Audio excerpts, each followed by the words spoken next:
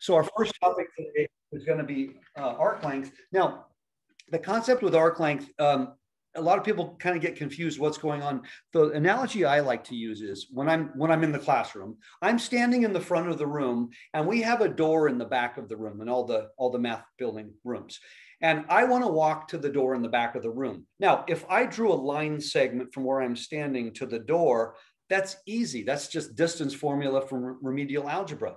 Problem is there's a bunch of desks in the way. So when I'm walking, I'm doing a bit of a serpentine through the desks and I'm getting to the other side of the room. Great. So the question is, how long was the path that I just went on? It wasn't linear. I had some little bends. So you'd say, the path I just traveled should be a little bit longer than the length of the line segment. And that's reasonable. And that's actually a great way to check an answer. Is when you get an answer, compare it to the length of the line segment, because the length of the line segment would be shorter, but maybe not by a big deal. But how do I calculate that length? I mean, that's not a trivial thing. It's a curve. So probably calculus is involved. So let me really quickly, I'm going to review something that we all know, and that's the definition of the derivative. So if y equals f of x, then dy dx, which also equals f prime of x, is equal to the limit as delta x approaches 0 of delta y over delta x, or f of x plus delta x minus f of x. These statements say exactly the same thing. We did this physically because we always said y is f of x, and we took f of x. But technically, my numerator is delta y, okay? So if y equals a function of x, then the change of y is the change in f of x. These are identical statements. This is sort of the working one we use, but there's no difference between these. Both of these are the derivative. You see, dy dx is this, f prime of x is this, and they are equal to each other. We're going to draw on that statement in just a little bit, but I just want to remind you of something you already know, but we haven't used in quite a while.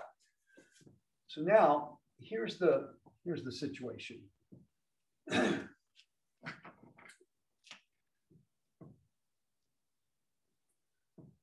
I'm going from here, to here.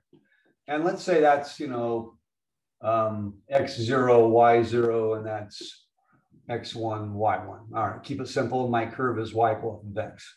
All right, no big deal. I want to find the length of this curve. Now, generally, when you're talking about arc length, you always say it from point to point. We don't actually usually say it from x coordinate to x coordinate, because this isn't an area under a curve. So I basically want to go from this point to this point. So like I said before, if I just simply drew a line segment and I found the length of the line segment, that would be an extremely crude estimation, okay? And it probably wouldn't be very good if I'm wiggly. Can anybody give me an idea? How could I do a better estimation of that? If that line segment is not a very good estimation, I mean, I can calculate the line segment. That's really, really easy, because distance formula is just the delta x squared plus delta y squared under the square root.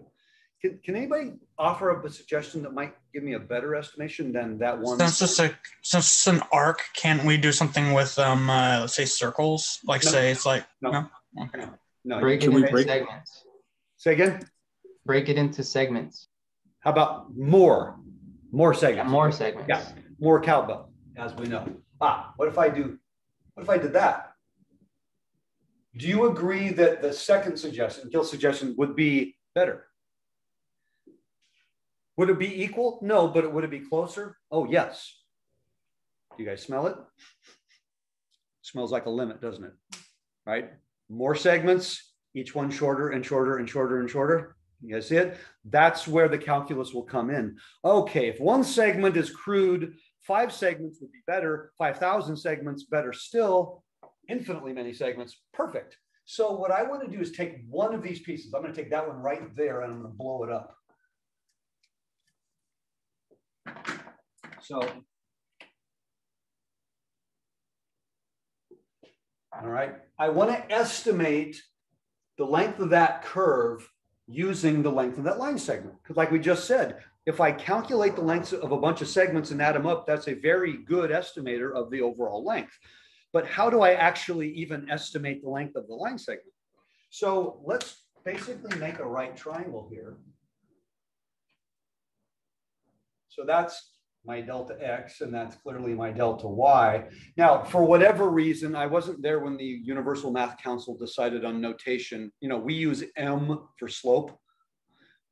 Does anybody know what letter we always use for arc length? And this is in every math course. What letter is always used for arc length? P. Actually, S. Again, S, I don't know. I mean, like I said, we use M for slope. I don't know, maybe it was because it came from Latin or something. Whenever you see a small s in a calculus context, it always means arc length. Again, I find it kind of funny. So this would be the actual change in the arc length. This would be what we called our incremental change. Now, remember when we did the tangent line estimators?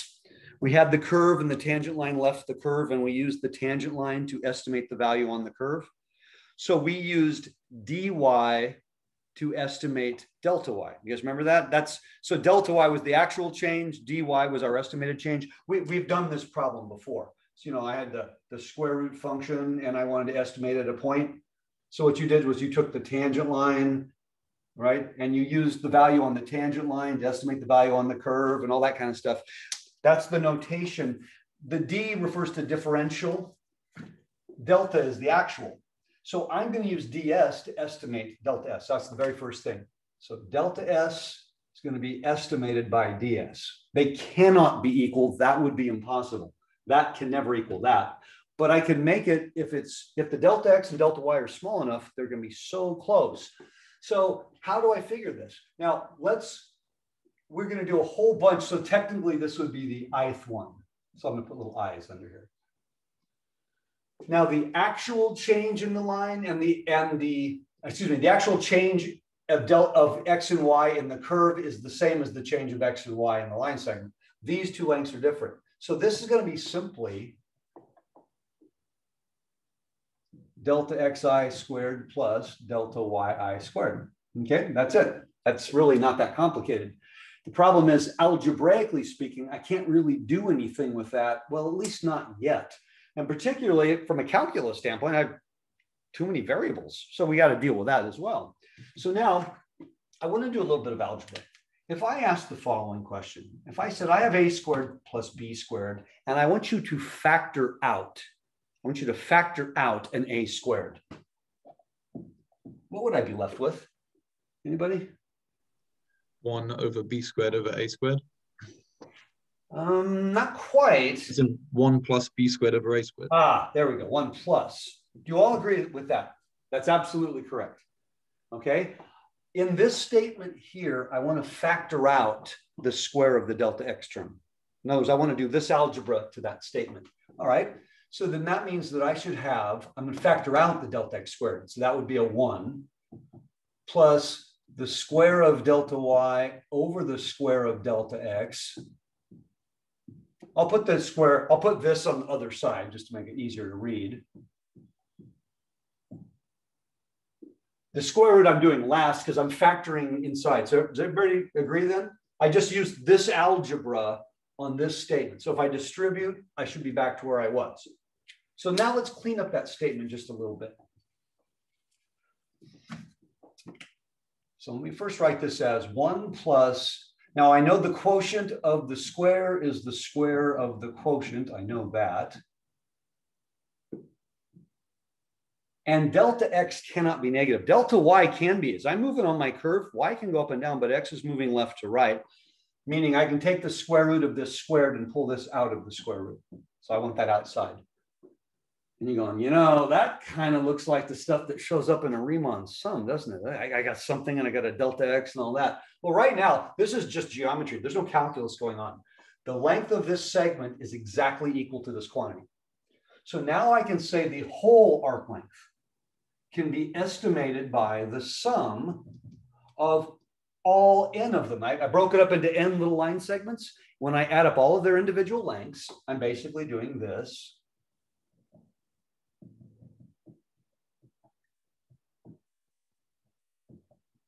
And in this case, my x would range from, I called it, I think I said I'm going from x0 to x1. Okay, whatever the numbers were, I'm just going to throw that in. You know, That looks very much like the Riemann sum. In fact, all I have to do is take the limit. Because there's a delta x, I can do the limit thing. So I can now say that S equals the limit as the norm of the partition goes to 0 of this quantity. Now this is huge, what I'm about to do.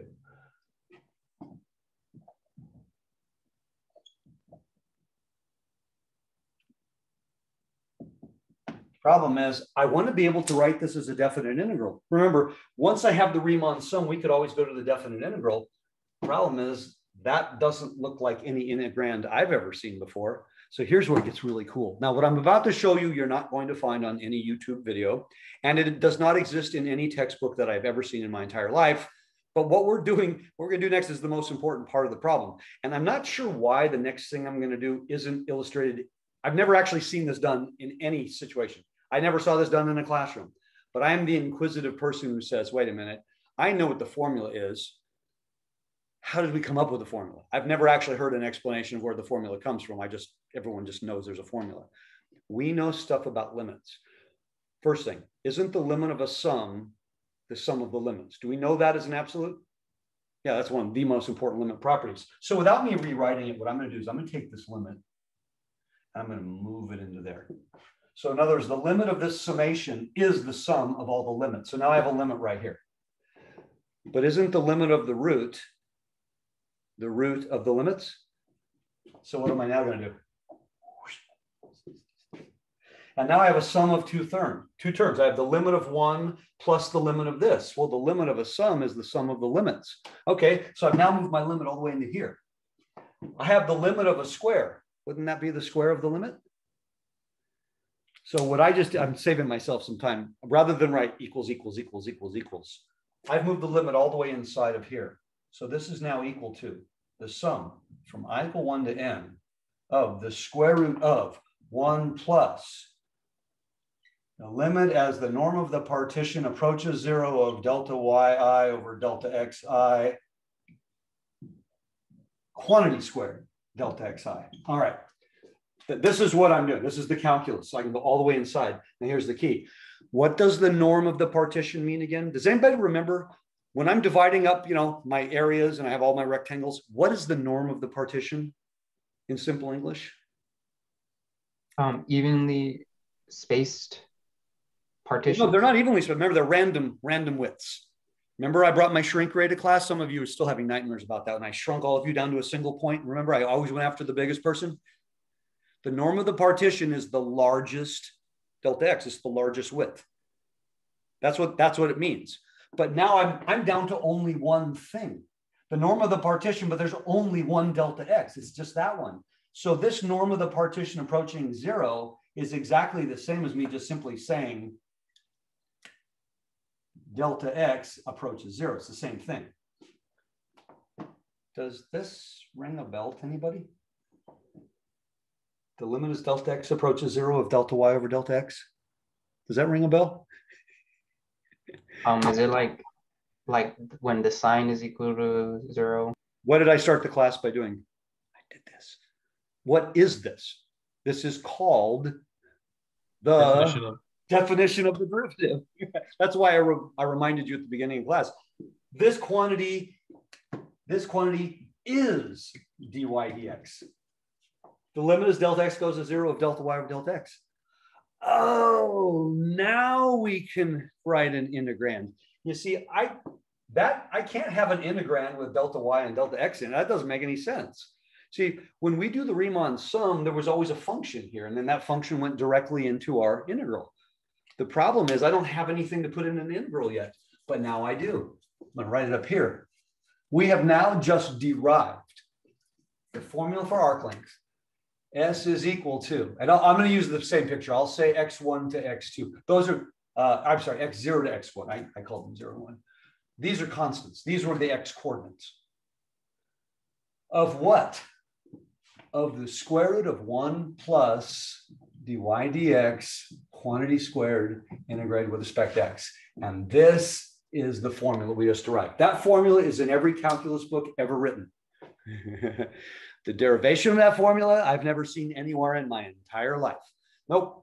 You're lucky if your textbook goes this far. They'll go this far and then they'll give you this and they'll say, how do you make that leap? Well, it's because of the Riemann sum and the limit moving inside, inside, inside, inside, inside.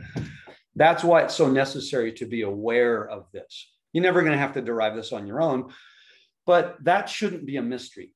Okay. No one should just say, here's a formula, memorize it. That's not mathematics. So now I have a formula to find the length of the curve. And this, by the way, will work for any curve. Our dilemma is real simple. Our dilemma is that if I give you a function, more often than not, you won't be able to do anything. So what do you mean? Let's start with something really simple. Let's take a really simple curve. Let's say I've got y equals x cubed from 0, 0 to 2, 8. Okay, I want to come, not complicated, not even a sine wave, just a simple polynomial-ish thing. So this is going to go like this. Okay, I'm 0, 0. I am 2, 8. I want to find the length of this curve. Okay, there's an order of things that I would like you to do. What I don't like writing, I don't like putting things in an integral and write integral equals integral equals integral equals integral while I'm doing all my algebra. I like to do all of the algebra first. Then when you write the integral, you can now evaluate the integral. That's a better way. So there's an order of things. Let's start with dy dx. dy dx will be 3x squared. Next, what is 1 plus the square of dy dx? That would be 1 plus the square of this. That's 1 plus 9x to the 4th. So now I can say the length of the curve is the integral from 0 to 2, because those are my x coordinates, of the square root of this. Right. Was that difficult to come up with? Not at all. Now what? Remember, what's the next thing we're going to do? Anybody? Might surprise you what we're going to do next. The antiderivative? Well, it would be nice if we could. I'm pretty good at calculus and I can't do it. Could we simplify it first? At least with that one. What would you do? How would you simplify it? So what we do at this point is we just wave and say bye, and then we move on to the next problem. Why? Because this cannot be done. We're done. That cannot be integrated. There is no cool technique you're going to learn in the future. This is impossible to go any further with. And in fact, of all of the functions that exist, I took a simple one. Of all the functions that exist in Calc 1, now in Calc 2, you learn some tricks. In Calc 1, of all the functions that exist, only 3 of them can you actually find the length of the curve. 3. Of the infinitely many that exist, you can only do this for 3 different functions. Wow. That's kind of limiting. Why? Because in general, if I wanted to integrate this, all of us would probably be on the same boat. Say, you know what? I think I'd like to do a u substitution. I want that to be my u. So what's the problem with choosing that as my u? What am I lacking? Another x? Yeah, I'd need an x cubed out here, wouldn't I? In other words, there's no du. So for of the infinitely many functions that exist, it probably would make sense most of the time to pick this as your u. You're just never going to have a du. It's just not going to be there in general. So that's why I said most textbooks will say, set up the integral for the length of the curve. Set up the integral. And then you wave at it. Next semester, you're going to learn a few more things that will allow you to expand that base of the ones you can do. But it's still not a very long list. So let's do one of the ones you can do. In fact, we're going to do a couple that you can do because it's so cool. All right. It does seem kind of odd that we would do a problem that you can't finish, but we learn techniques in Calc 2 that even if we can't calculate that directly, we learn techniques where we can do forms of estimation to basically, I could give you as many decimals as you need accurately, even though I don't know what the answer is. You need 10 decimals. Okay, here's what we're going to do. I'll give you 10 decimals. Let's consider the graph of y equals x to the 2/3 from, how about 1, 1 to, let's say 8, 4. Now we know what this is. This is The graph of this guy, it's a cool graph, looks like this. Okay, I want to go from 1, 1, let's say about right there, to, let's just say that's 8, 4. I'm not worried about the perfection of my graph. It's something like that. Now, this curve is not rapidly moving, so the length of the line segment joining these and the length of the curve probably aren't going to be too far apart. And I'm going to use that as a great way of checking my final answer. This is one of the problems we can do from beginning to end. You might say, well, how can we do this one? This is far more complicated than the last one. Well, let's see. So let's start with, what is dy dx? If this is y, then dy dx is 2/3 x to the negative 1/3. Next, what is 1 plus the square of dy dx?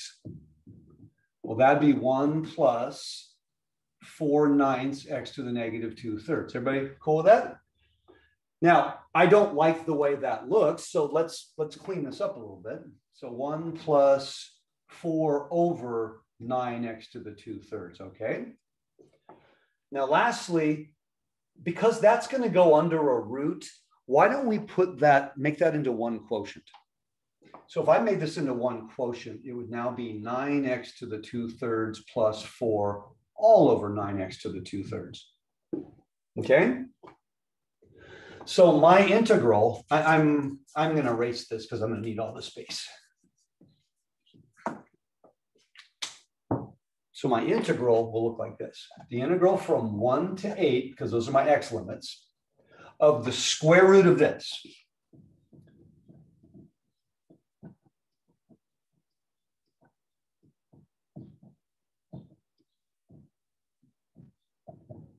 Great. How am I supposed to do this? Well, look at your denominator for a moment. Isn't your denominator a perfect square? Isn't 9x to the 2/3 a perfect square? In fact, what is being squared there? What is the square root of 9x squared? Because I want to pull that out. 3x to the 3/2. 3x to the, I'm taking the square root, so that just means I'm taking half the exponent. So then it's 1/3? 1/3. Okay. Now, is this getting better or getting worse? I don't know. But I maintain we can do this. Let me erase this. Well, if I was going to do a substitution, I have something under a root. That pretty much has to be where my substitution comes from. So if I let u equal 9x to the 2/3 plus 4, what would my du be, everybody?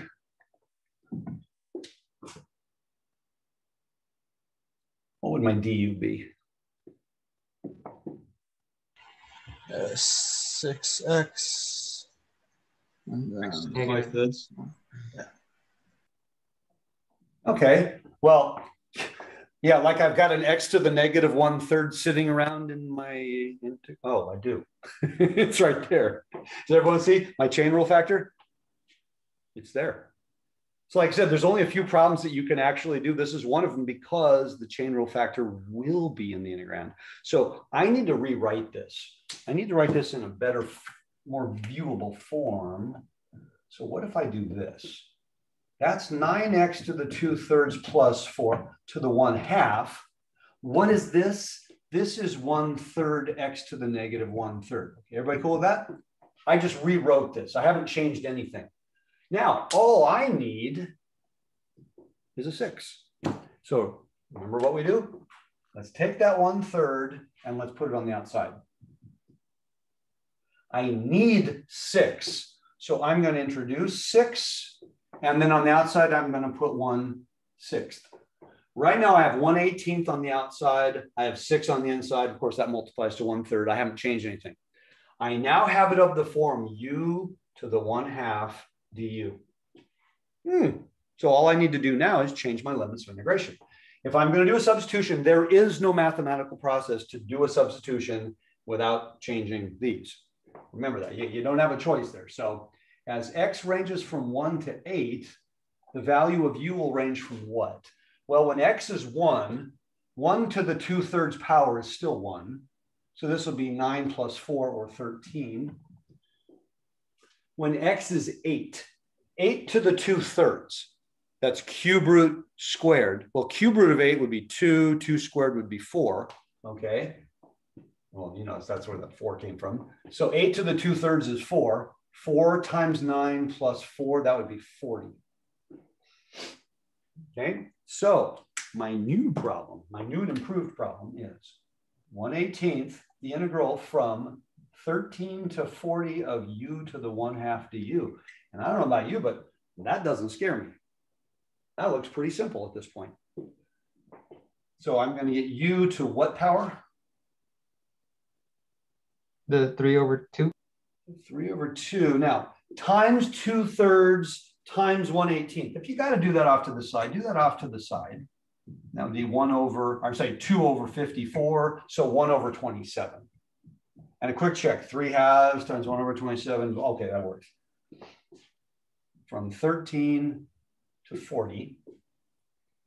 Okay, so my answer is 1/27, 40 to the 3/2 minus 13 to the 3/2. And you know what? I'm just going to leave it like that, because 40 is not a perfect square. 13 is not a perfect. I can't do a whole lot of manipulation with that answer. Yeah, I might be able. I can pull out a root 4 and all that. Just walk away. Now, I'm pretty sure I did the problem correctly. Pretty sure. Remember what I said we could use as a check? We could use the length of the line segment joining these 2 points, because the length of the line segment should be shorter than this answer. If this answer turned out to be shorter than the length of the line segment, then I know I have an error. Does everybody understand that? The curve has to be longer than the line segment. Okay, well, let's get out our calculators. I think I had one. Oh, there it is, hold on. All right, let's calculate this length. Again, I'm going to Home Depot later and I need 1/27, 40 to the 3/2 minus 13 to the 3/2 feet of wood. I think I would have them quite confused. So let's calculate that.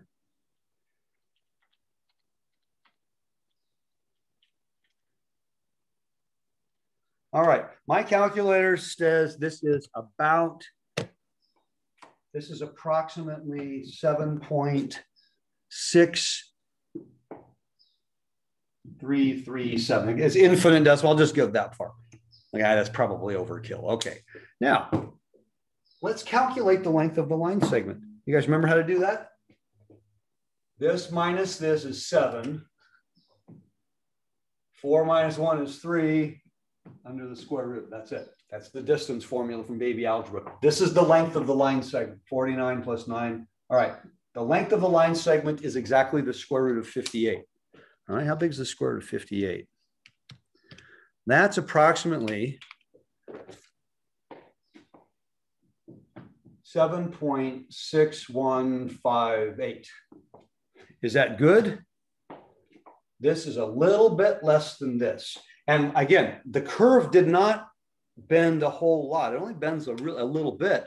So the length of our curve was slightly longer than the length of the line segment. That's a good thing, by the way. If this value had been way bigger than this value, we'd be a little bit suspicious. And if this value were smaller, then we know we did it wrong. The one thing you can always do is you can always measure the length of the line segment. That's trivial. That takes seconds. And that's what I can use as kind of a quick and dirty check to see, is my answer at least reasonable? You see, if that's 7, this came out 30, I would be a little suspicious, right? Because again, it wasn't that much deviation. So this is the process for finding arc length. Yikes. All right, let's do another one. Let's suppose, my eraser's starting to die here. We'll do one more arc length problem before we move on. All right, let's find the length of the curve of y equals the square root of r squared minus x squared from negative r0 to r0. R is a constant. Does anybody know what that is? A circle or You're half right. hemisphere, no? Semicircle. Semicircle. Which half? the top half. The top wait. half, because y is the positive square root. So I just asked you to find the length of the semicircle. The reason I can't ask you to find the length of the circle is I cannot write the circle as a function. Everybody understands that. Top half of the circle is a function, bottom half of the circle is a function. I'm asking you to find the length of half the circle. So in other words, in English, I'm asking you to find half of what? Half the circumference. Half the circumference. Is everybody cool with that? I'm asking you to find half the circumference of a circle of radius r. Okay. Well, it turns out this one we can do. You're going to like this. This is eminently cool. All right. Well, there's my y. So I need to do 1 plus the square of dy dx and then put that under a square root, manipulate that all I can. So think of this as being raised to the 1/2 power instead. Then dy dx would be 1/2 r squared minus x squared to the negative 1/2 times negative 2x. Okay. That would be negative x over the square root of r squared minus x squared. Okay. So next, 1 plus the square of dy dx would be 1 plus. Now the square of this would be x squared over r squared minus x squared. I think it's safe to say that we need to put this over one quotient like the last problem, but this will come out very nice. When I put this over one quotient, that's going to be r squared minus x squared over r squared minus x squared plus x squared. Guys liking how that looks? So when I put this over one quotient, I get this. Remember, your integrand is the square root of this. So I am ready to write my integral. Now my x limits are clearly negative r to positive r.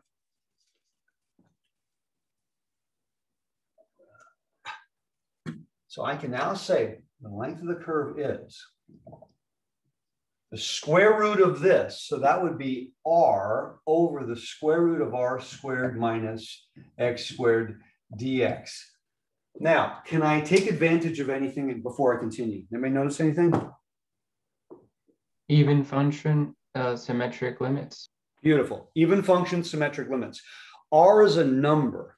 R is not a variable. If R were a variable, that wouldn't be an even function, but R isn't a variable. The only variable is x squared. So I have constant, I have x squared, everything's even degree. So the first thing I want to do is do the doubling thing. So this would equal 2 times the limit from 0 to R. And in fact, R is a constant, but a lot of you are looking at that R and not sure what to do with it. So I'm going to move the R to the outside. I think it will just be a better idea. So let's write that as 2R, and then I just have a 1. Oh, okay. That might be easier. Now what? Do we have a formula that looks like this? I'll give you a hint. We have a formula that looks like this, but instead of R squared, it has an A squared. Inverse sine? Inverse sine. Do I have to do any clever substitutions or anything? No. That's what the formula looks like. It's exactly the formula. Oh, so inverse, this would be 2R inverse sine. Remember, that's my constant, so it would be 1 over R times X. Does inverse sine get the extra 1 over R on the outside? No. No, only inverse secant and inverse tangent do. Inverse sine does not. That always throws people a little bit. Wow, that was a really simple antiderivative. So I'm going to have 2R times the inverse sine of 1 over R times R, that's 1, minus the inverse sine of 1 over R times 0. Okay, let's take the freebie. Sine of what angle is 0? Sine of what angle is 0? I got to be between negative pi over 2. Sine of 1 is 0. 0? No, sine of 0 is 0. Sorry, So this 0 is 0. Now, sine of what angle is 1? 90? Pi over 2. So pi over 2. By the way, I like that you said 90. You see, I'm not sure. So use your calculator. You guys remember what to do? Put it in degree mode. And I'm going to go inverse sine 1 in degree mode. pi over 2. If I can't, if inverse sine of 1 does not immediately come to my brain, put your calculator in degree mode. Oh, it's 90 degrees. Okay, pi over 2. Beautiful. You can always do that. So what have I got now? That's pi over 2. So I have 2r times pi over 2 or pi r. We have just derived that half the circumference of a circle is pi r, which means the entire circumference is what? Pi r squared. Wrong way. Pi, 2 pi r. 2 pi r.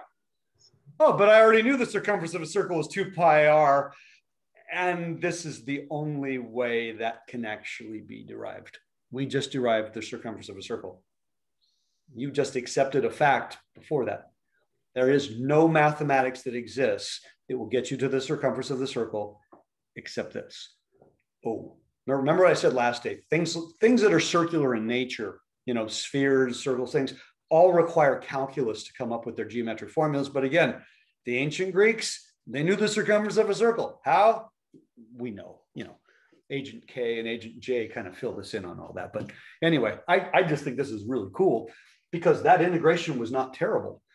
Okay, so setting, at the very least, setting up the integral to find arc length, for the most part, is actually fairly simple. Being able to actually integrate that thing, it depends on the function you're given. But I said there's not very many out there. So the one I did that was the cusp, that's one of the few you can do. Semicircle is another one. So now I want to move on to surface area, because that's kind of the biggest ticket item. You know, it's the gnarliest of all the integrations. So let's do a little bit of geometric review first.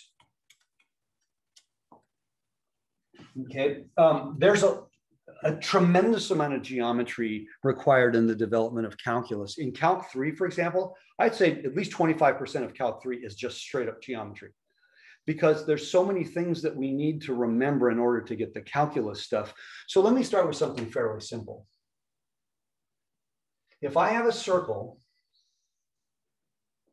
and I go from the center of the circle, then that angle, that's called a central angle. By the way, it's only called a central angle if that's the center of the circle. This is the radius of the circle. This piece right here, we generally will call S. That's the length of that curve. That's the arc length of that part of the circle. And let's call this thing the area. This pie-shaped wedge actually has a name. You know, you have a square, you have triangle, you have circle. What is the pie-shaped wedge that I've just drawn from the center of the circle? Does anybody remember? A sector. Sector. This is called the sector of a circle. By the way, if that point was not the center, then none of what I'm doing would be relevant. I wouldn't be able to come up with formulas. There's a set of equal ratios that I can easily state from this picture. Think of it really simple. If I said, for example, let's take exactly 1/4 of the circle, then I would have exactly 1/4 of the total angle. I'd have exactly 1/4 of the total area. I'd have exactly 1/4 of the total arc length. So in other words, the fraction of the circle that I have should be the same fraction for each of these. So the set of equal ratios are theta is to the entire angle, which is 2 pi, not 360 degrees, by the way, because 2 pi is a measurement, as A is to pi r squared, that's the area of the entire circle, as S is to 2 pi r, that's the entire circumference. We just, in fact, derived that. There are 3 equal ratios here. If I put any 2 of them together, that's how you form a proportion. That most people don't actually know what a proportion is. They know it if they saw it. A proportion is simply 2 equal ratios. That's what the word comes from. So if I put the first 2 together, for example, then I can say that, I'll put these together. I can say then that A equals theta over 2 pi times pi r squared, which is 1/2 r squared theta. That's actually a very important formula. My lecture yesterday in Calc 2, the entire lecture was based on that formula, and they were doing integration with what are called polar coordinates.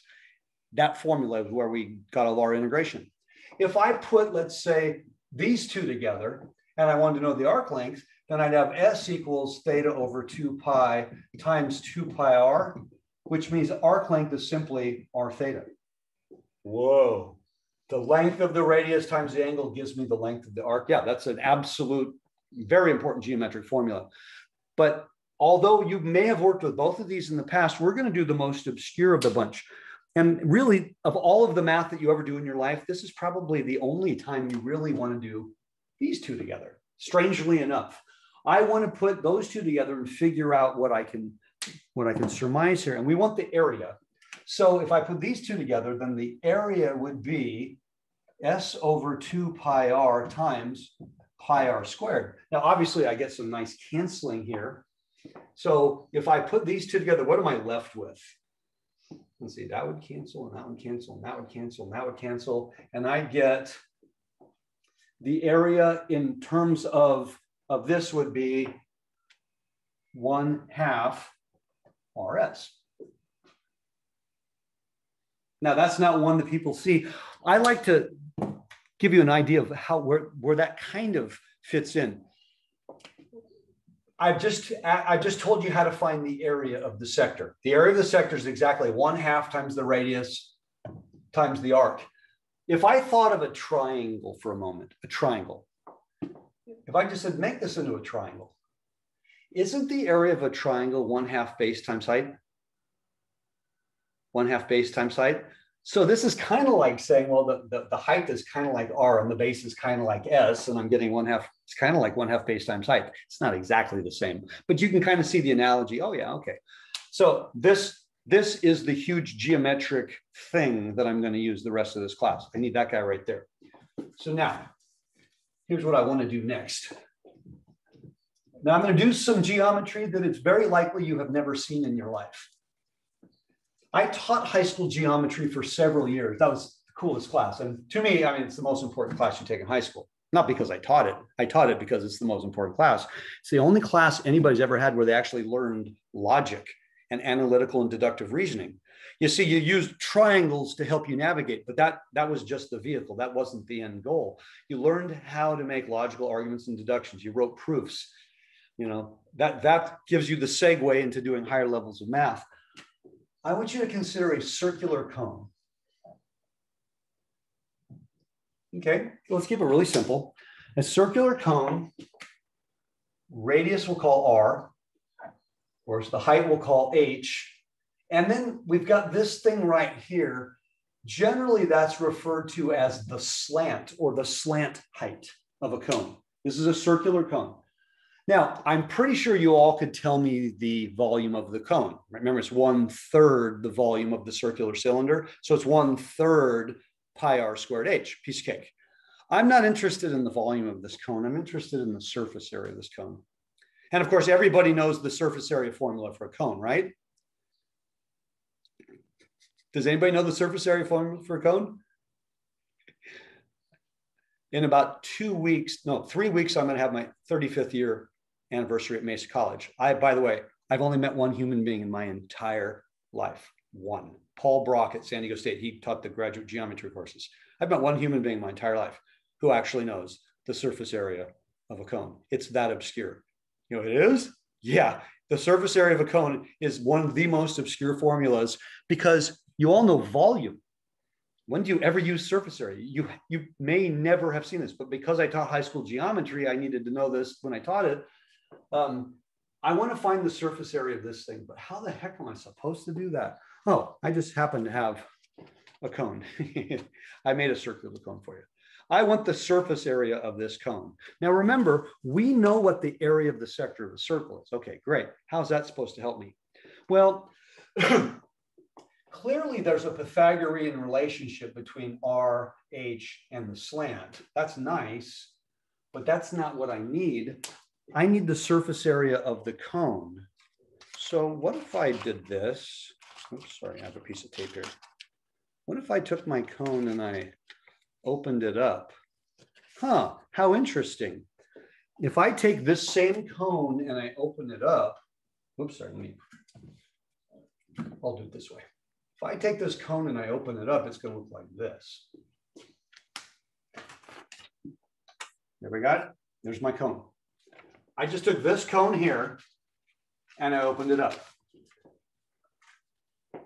Well, this is now two-dimensional. Anybody got any ideas? What is that shape right there? Sector. That is a sector of a circle. I think you can all see it. I did my best job with my scissors to kind of make this look. This is the sector of a circle. And I absolutely know the area of a sector. We just derived it. What was the area of the sector again? The area of the sector was what? It was 1/2. I'm going to write it in words. Radius, arc length. And the reason I'm going to write it in words and not letters is because the letters are not really, this radius and this radius won't be the same. So it was 1/2 radius times arc length. So let's start. This radius right here. That's clearly the radius of my cone. Oh, the radius of my cone is equivalent to what? The slant. Does everybody see that? The radius of the cone is equivalent to the radius of the sector is equivalent to the slant of the cone. Ooh, let me write that down there. The slant of my cone is the radius of the sector. Now I need this arc length. What's another name for that arc length? The circumference of the circle for the circle. See, this is my high-tech visual aids, folks. The circumference of this circle, when I open it up, is the length of that arc. Well, let's go back to this. What is the circumference of the circle? Isn't it 2 pi r? Didn't we just derive that? So based on this cone, that length being called the slant and that being the radius, this is my 2 pi r. So for this cone, you can now tell me the surface area. It's going to be 1/2 this quantity times this quantity. Using this, which is 1/2 the slant of the cone times 2 pi r. Oh, the 2's will cancel. So it's pi r, I'm going to write it this way, pi r slant. Okay. For this cone right here with radius r, height h, and slant height here, the surface area is this. Like I said, this is obscure. Now, when I was doing high school geometry, we were just doing the cone. And so instead of the word slant, we usually just use, this is terrible, but because they weren't doing arc lengths, we were, the textbooks would use S for slant. I know that's really bad because we're using S for arc length, but arc length is a different context. If I have a cone, there's no arc length really to calculate. So in the textbooks, they would use an S. So in the high school geometry, they would actually write it that way, where this S referred to slant height. Now, here's what you have to understand. I know this is really weird and warped, but what I'm about to tell you. I taught at Mesa in the evenings, and I taught high school in the day at a private school, a very, very wealthy private school, where like the kids were driving cars that were worth a lot more than any of the teachers made in a year. I kid you not. I mean, we had kids brought in to school in limousines, and some of them armored cars. That was kind of creepy. And so for the kids to remember this, now you have to understand, when you grow up and your parents are bazillionaires, you usually have a concept of money and taxes and things like that. So being the most obscure and one of the most difficult formulas to remember, the kids remembered this formula as being one of the most taxing formulas, one of the most taxing formulas. What's the formula out loud? Say it out loud. IRS. IRS is one of the most taxing formulas they learned. No kid ever had trouble. Yeah. You like that? By the way, if you didn't grow up as a spoiled rich kid, that would just go right past you. But if you grew up as a spoiled rich kid, you absolutely understood the concept of IRS. In fact, we had more than one kid whose parents were serving time because of tax fraud. The kids had bazillions of dollars. The parents were able to hide it away on foreign islands, and the parents were serving time. I'm not joking. It was crazy. PIRS was the most taxing formula, and it rhymed with IRS, and so they all remembered it. So I don't know. I know it was as weird as it is. I don't want you to remember this. I want you to remember this. Pi r slant. Okay. So that's the surface area of a cone. Here's what I want to do. I want to chop off part of the cone. I want to lop off the top of the cone and just work, with this. the part that's left. That's a terrible picture. Everybody understand? I want this. And what I want to figure out is what is the surface area of the part that is left? Are we just going to do the subtraction now? Because we just have a smaller cone on top. We know that, and we would know the smaller cone on bottom. So just subtract them. Something like that. Now, this actually has a name. Now, if you've ever been to the circus, this is the thing that the elephants put their feet on. You guys know what I'm talking about? This actually has a name. And this is the thing we're going to find. It's as difficult it is to find the surface area of a cone. That's actually not our ultimate goal. Our ultimate goal was to find the surface area of this shape. This is called the frustum of a cone. Yeah, talk about obscure. We want the surface area of the frustum of a cone. Every calculus book gives you the final result. What I love is the calculus books will say things like, you remember this from high school geometry. That they'll actually say things like that. You remember this result. And the funny part is I've never met a human being who's actually seen the area of a frustum of a cone derived. We need this area. Now, Nate's exactly right. Big cone minus little cone. Beautiful.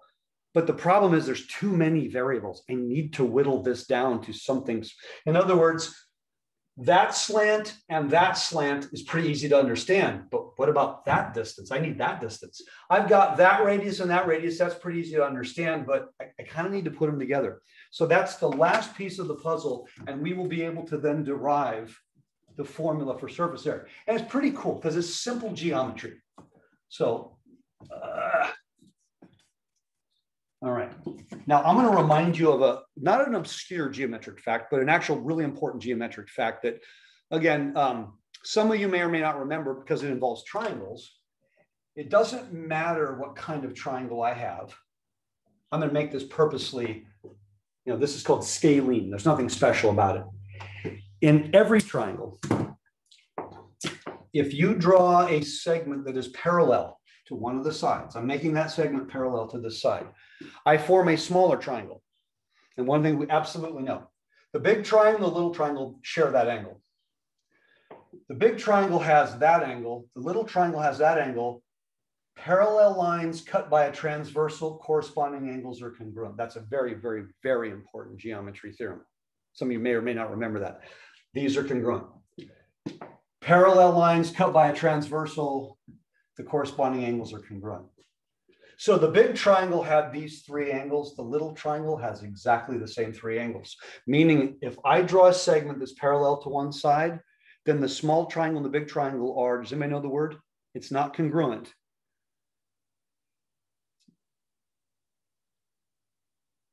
Similar? Similar, beautiful.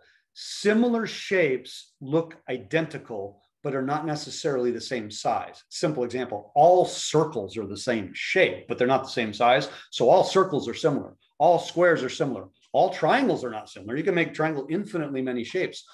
Oh, but these two triangles are similar. Why is that important?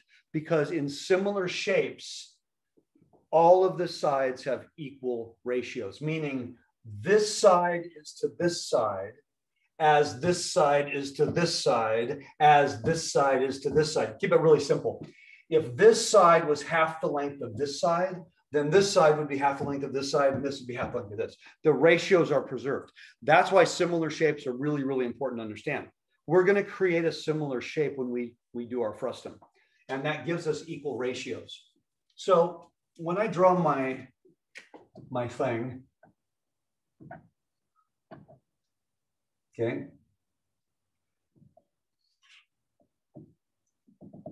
All right, let's put our measurements in there. So let's, for lack of a better name, let's call that R1 and we'll call that one R2. They're clearly not equal. We'll call this length slant 1 and we'll call this length slant 2. Here's what I can absolutely say. If I look at this two-dimensionally, then I will see the following.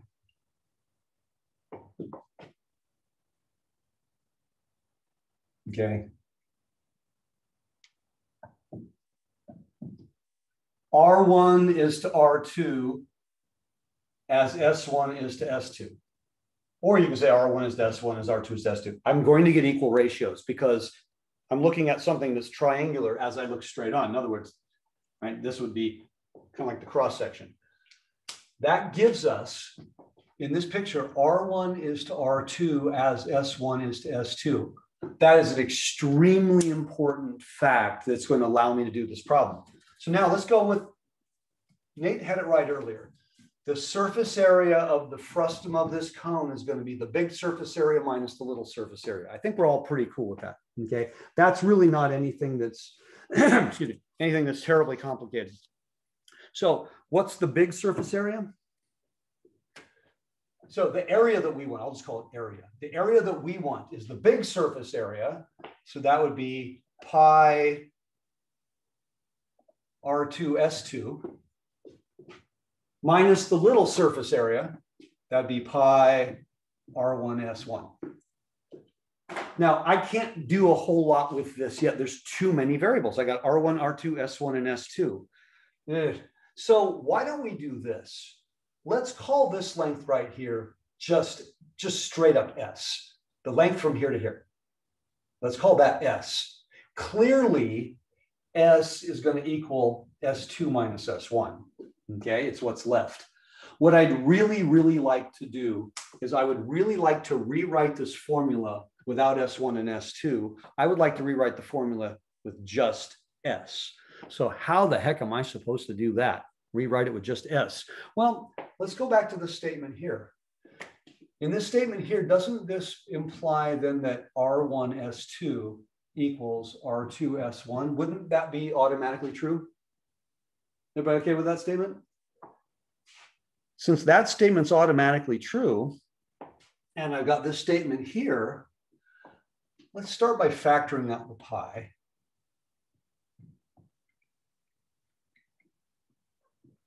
Okay, now if I factor out the pi, excuse me, then the next thing I want to do is I want to replace. Okay, I want to replace the, where is it? I want to replace S1. Okay, probably the, actually, let's see, which one do I want to replace? Sorry, hold on. Figure out. I want to replace S. Well, I made myself notes, but I can't read them anymore. This one is S2. Okay, it actually doesn't matter what order I do things, but I want to replace, let's say, might make it easier. I'm going to replace this S2 right here. Okay, if I put that in there, then that would mean that S2 is S1 plus S. Okay, so this would be pi R2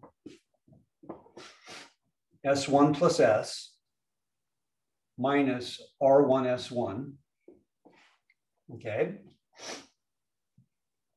then I've got pi R2 S1 plus R2S minus R1 S1. Okay, this is getting really complicated. Actually, no, because now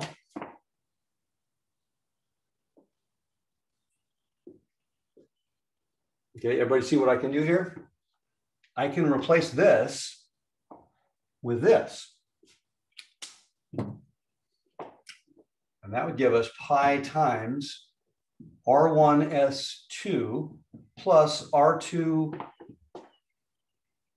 minus R1S1. Yikes, it's getting, I know it's getting really busy. And then this S2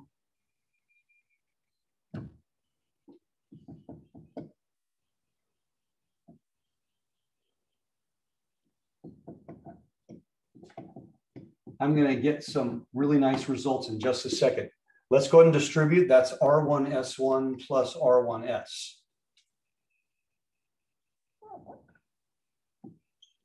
What am I left with? R1S plus R2S. So that's pi times R1 plus R2 times S. My goal was to write this as an S instead of S1 and S2. I'm going to do it now a really weird step here. I'm going to write like this. I'm going to write it as 2 pi times 1/2 R1 plus R2 times S. So why would I do such a crazy thing? It's not because I want the 2 pi. Now remember, ultimately, we're going to be doing limits at some point. I'm going to be making things really small. At some point, we're going to squish this really small. We're going to make S get really, really, really small. And so R1 and R2 are going to get closer and closer together. But in simple terms, what's another name for half the sum of two things? The average. The average. This is the average of the R's. Oh, so how about if I wrote this as 2 pi? By the way, kind of a universal symbol for average is often a bar. So I'm going to do that. R bar, that meaning average. I can now say that, oh my goodness, if I had just found the average radius, I could have said the surface area of the frustum of a cone was simply 2 pi times the average radius times that length. And that's what it is. We've just figured that out. Awesome. Now we can set up our problem. I got that result right there. That was the key. Wow. And by the way, there isn't any part of any of this that I have done that you will find anywhere. It's not online, and it is absolutely not in any textbook anywhere. I've searched. I have never found any of this anywhere, which I find just to be ironic that this is one of the few areas in calculus where every author says just accept this. And I'm pretty sure it's because the authors didn't actually know how it was derived. They just know it was true. We know it's true. They just didn't know where it came from. So now here's what I want to do. I want a simple, let's keep it simple. I've got y equal f of x, and I want to rotate it, just like we did before. Okay, I want to rotate it about the x-axis, but I'm not interested in the volume of the resulting solid. I'm interested in the surface area of the resulting solid. So how do I find the surface area? Well, let's divide it up into a whole bunch of pieces. And let's say, for example, that's the ith piece right there. But rather than square these off, I can't square these off. I'm not finding volume, I'm finding surface area. So I need the surface area of this slice. So I need to make that. I'm not squaring it off. Oh, no. I'm just going to the line segment joining these. So this is definitely not a circular cylinder. No. If I take that shape and I lay it down, anybody want to tell me what that shape is? A frustum. This is the frustum of the cone. Oh, and we know how to find a surface area. So if I split this into a whole bunch of little pieces, I'm splitting it into a whole bunch of little frustums. And if I find the surface area of each frustum and then I add them up, there's my Riemann sum. Everyone sees that's my integral. So the area of the ith slice would be, well, let's see. In general, we said, what was it? 2 pi times the average radius. Well, the average, that's easy. Let's just say 2 pi times the average radius times the slant. And I want to throw the word slant back in. Now, what would the radius be in this picture? Wouldn't that be the y value? Everybody see that? That's my radius would be the y value. So if you want, it's totally okay to say f of x. Now, what would the slant be? The slant would be that length, but that's the arc length parameter. I'm going to call that is arc length. Oh, and we have a formula for arc length, don't we? It's square root of 1 plus dy dx quantity squared. Right? That's again, we already know that this guy here involved 1 plus dy dx squared under the square root. So when I'm translating this into my integral, then my integral will become 2 pi, and let's just say, a to b of what? I'm sorry, I already wrote 2 pi. Sorry. F of x times the square root, f of x 1 plus, now it's dy dx, but I've already got f of x. So this is where it gets kind of ugly. Whether you write dy dx quantity squared or you write f prime of x quantity squared, it doesn't really matter. I just think it looks kind of goofy writing f of x here, that's my y value, and then dy dx here. It's just the notation's a little cleaner. So you notice this is the arc length part we did before, but now I'm multiplying it by an additional term. And strangely enough, this additional term out in front, for many, many, many different types of integrals, that additional term in front ends up being essentially a chain rule factor. So you are able to do certain problems that you could not have done otherwise just because of the existence of this term. Now, this is not the same formula for arc length. Arc length does not have a 2 pi. Arc length does not have an f of x. So these additional things are what makes it surface area. So the derivation of the surface area is probably the longest thing you'd ever do, believe it or not, certainly in Calc 1 or Calc 2 combined. There may be one derivation in Calc 3 that's longer than this, but this one is actually kind of huge. So let's do a couple of really simple examples. And I want to do simple examples. I don't want to do complicated ones. And again, most instructions on this is set up the integral to find the surface area, but we can't actually, finish. Let's do an easy one. Let's say the region bounded by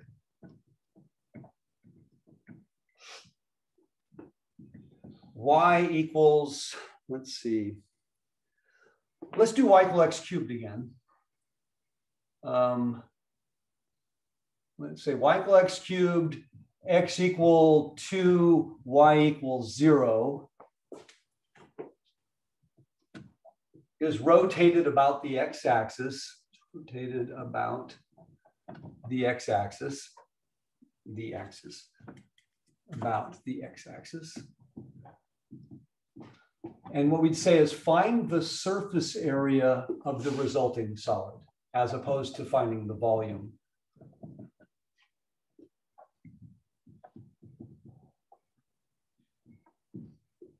Okay. So I've got this. That simple region, and I'm going to rotate it about the x-axis. So and get sort of that kind of thing going. All right. I could go right to the area is 2 pi times the integral from 0 to 2 of f of x times what? Well, this one's easy enough. We can just write it down. It's 1 plus the square of the derivative. Well, off to the side. What is dy dx in this case? Help me out. 3x2. 3x squared. What's 1 plus the square of dy dx? Let's see, that would be 1 plus 9x to the 4th. Now, we did a problem similar to this to start the class today. Remember, we tried to find the length of the curve. We tried to find exactly this problem. What we did earlier today was we tried to do this problem right here, the length of that curve, and we couldn't. We fell short. But see that guy right there? Is that exactly what I need right there? Yeah, I can integrate this one. I have a chain rule factor. So in this problem here, we would say, let u equal 1 plus 9x to the 4th. du would be 36x cubed dx. As x goes from 0 to 2, u will go from 1, 2 to the 4th is 16, 16 times 9 is 144, and then plus 1 would be 145, okay? Now, I don't quite have everything I need yet. I need 36x cubed. I only have an x cubed.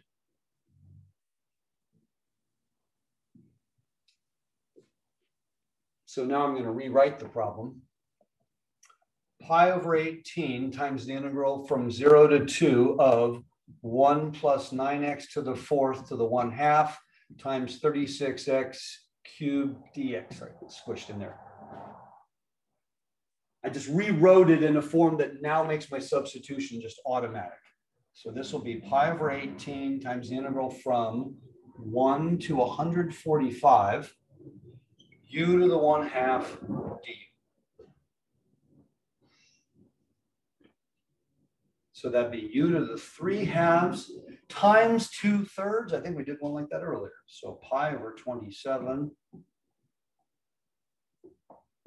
So pi over 27, 145 to the 3/2 minus, what's 1 to the 3/2?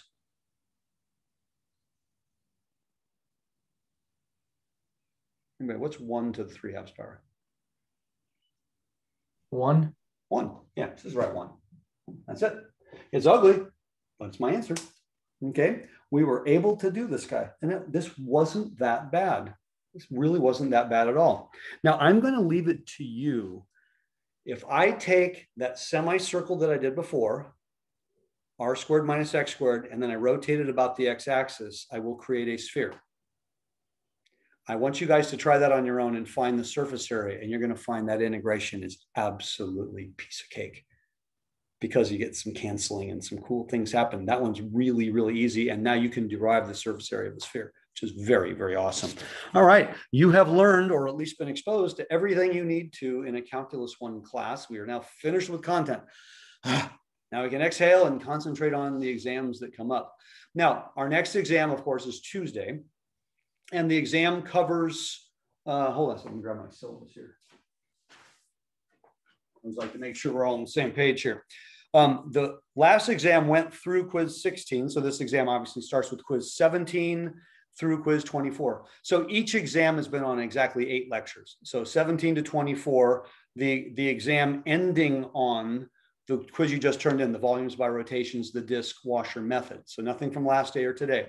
Now, the remaining quizzes, obviously, you're going to turn in a quiz 25 and a quiz 26 that are the last 2 lectures. So that way, when you walk into the final, there are 26 lectures in this course. 24 of the lectures appear on the first 3 tests. The last 2 lectures will still be on the last 2 quizzes. So that means when you take the final exam, every question on the final was either on an exam or a quiz or both. There is no mystery material, right? That's not going to happen.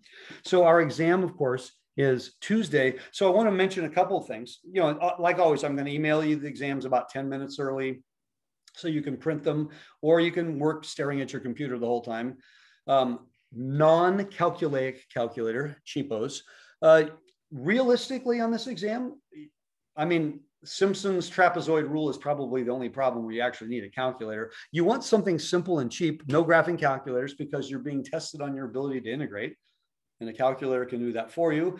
But then the calculator would have to get the grade, not you. Formula cards. Now, I highly recommend that every test you start and make a new card because the previous information is not what you're being tested on. Besides which, a lot of the older information you already know.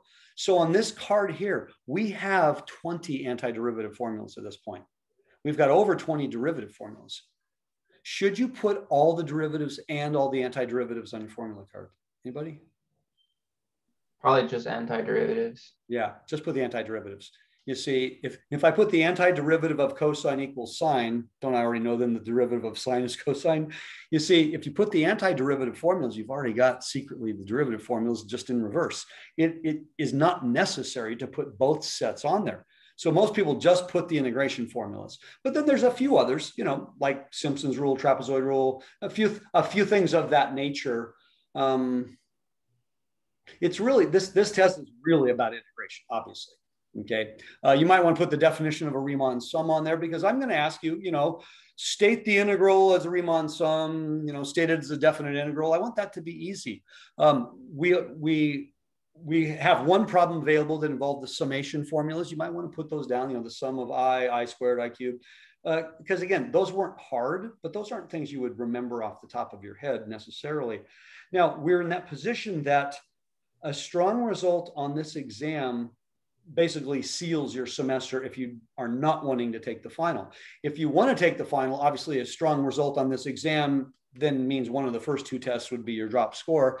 So the final exam, if you take it, you're dropping your lowest test score and your lowest 6 quizzes, and the final only counts if it exceeds your lowest test and 6 lowest quizzes. If you choose not to take the final because of the strength of all your grades, then the final exam receives a 0, and that's your drop score.